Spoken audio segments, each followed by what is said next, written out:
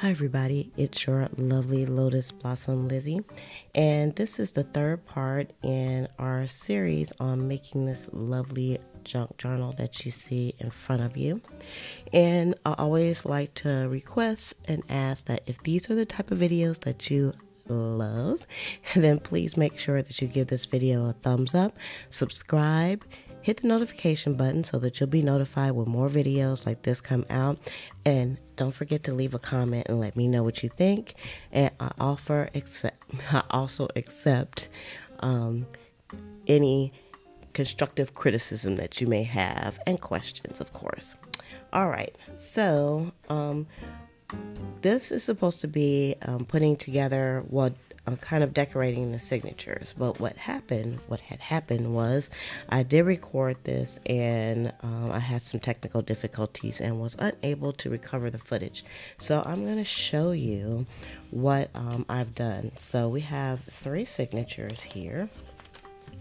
You'll see, and they look a little bit different than what you've seen before.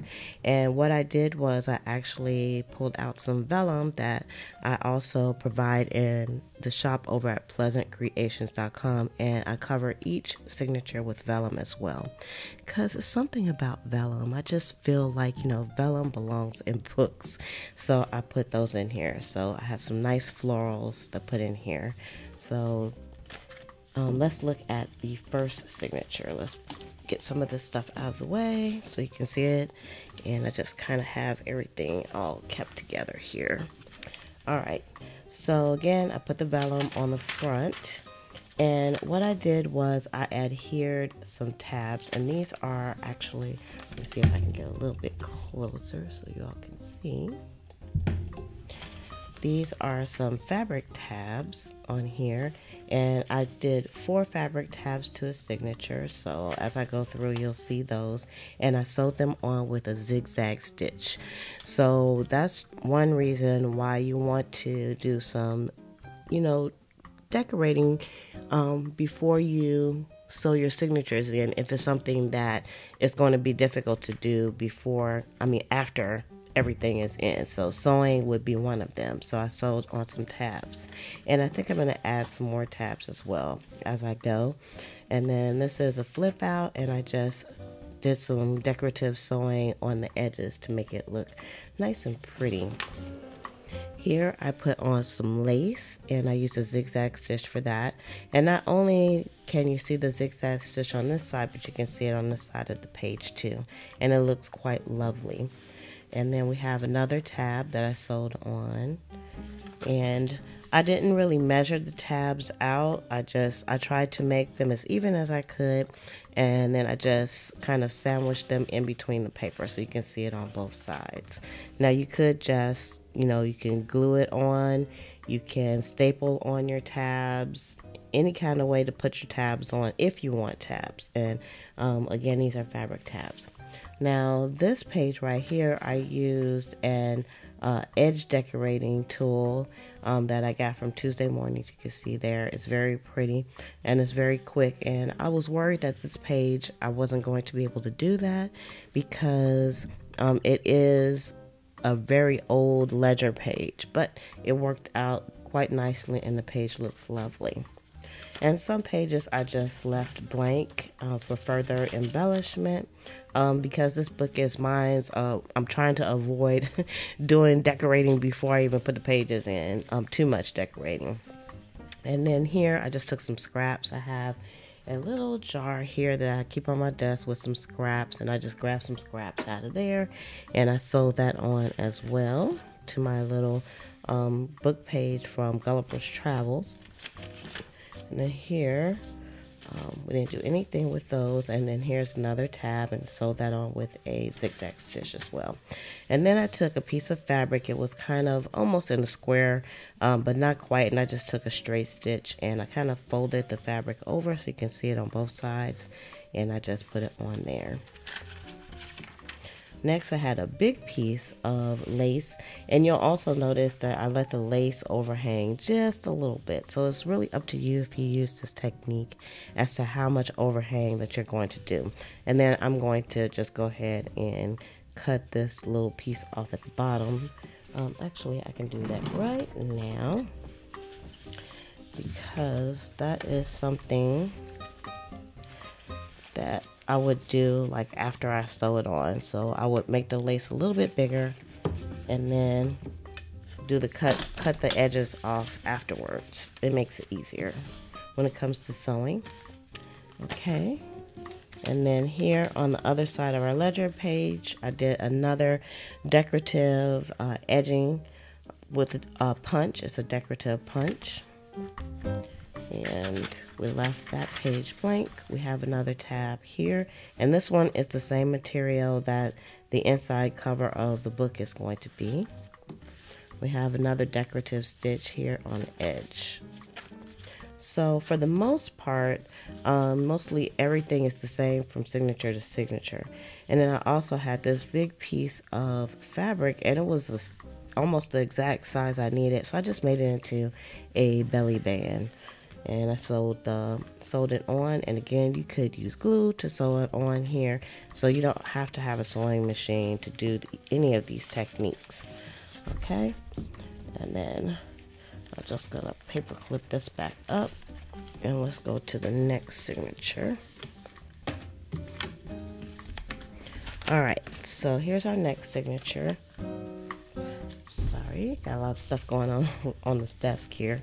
All right, so here's our next signature, and again, I actually put on some vellum. You can see what the vellum looks like here. And these pieces of vellum, they come in full sheets and they're not folded when you get them, which is nice. So if that's something that you're interested in, again, that's over at pleasantcreations.com. And the link will be below in the description. So here is another piece of cardstock, and I didn't do anything to it on here. We have a sewn in tab. We have our lace, and again, the lace is overhanging with a zigzag decorative stitch, and you can see it on both sides. And then here, I just put on a piece of binding strip. So I had some of that in my jar as well, so I used that on here, and I just cut it. And then I put some washi tape on the ends here, because I'm determined to use some of my washi tape. And that's a fold out. And then we have another tab here. And some pages I left blank because I'm going to do the edges a little bit differently once the book is put together. And then we have another one of our big pieces of lace here with a with it hanging over the edge. We have a tab, and I love the color of this tab. It has like a bohemian type of feel. And it actually came from some vintage binding strips that I had. And here we have another piece of fabric, and it was just a really ragged piece of fabric, but it looks really lovely on the page. You can see there. And then we have some washi tape on the fold out here. We have another tab here, and then that ends that signature. I hope I'm not going too fast for you. All right, and then the last signature, because we're going to have 3 signatures in this book. We have another piece of vellum. You can see how that looks. And I folded it over. All right, and then we have our cardstock. We have our lace that's overhanging. We have another piece of another tab that's sewn on with a zigzag stitch. Here, I had to double fold this page, so to cover that up, I just put some washi tape on it. And it's a very nice floral washi tape as well. And this is the page that I Frankenstein together, so you'll see here's the stitching for the Frankensteining. You can see it on both sides, and it looks really pretty actually. And then we have another tab. And on this page, I took some of my fabric scraps, some vintage fabric scraps, and I just sewed them right onto the page. And normally I probably would just glue them on, but since I had the sewing machine, I just sewed them on, and they look really, really pretty. Oh, let's get back in frame here. And even the stitching on the back looks pretty. And that's just on some regular composition page. It's really thin, but it still worked out really well. All right, and we got the sunlight starting to come in to my window. Okay. Let's see. Now we have another tab here. And then we have another piece of fabric that I kind of sandwiched onto the page and just use a straight stitch. And you can see it on both sides. See that? And let me just close this window real quick. Okay, there we go. And then on this side, I used 2 different stitches to put this lace on. So I have the lace is overhanging, and I used a zigzag stitch, and then I did a combination of stitches here, a straight stitch and a zigzag. And you can see it on the other side of the page.